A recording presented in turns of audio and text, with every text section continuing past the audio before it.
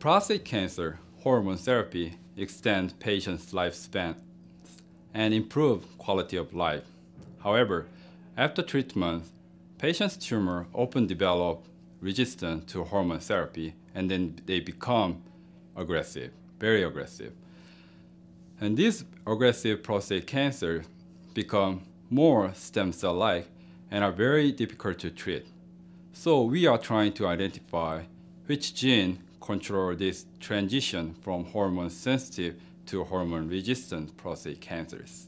So we hope to control this switch with new drugs in order to prevent the hormone-resistant prostate cancers.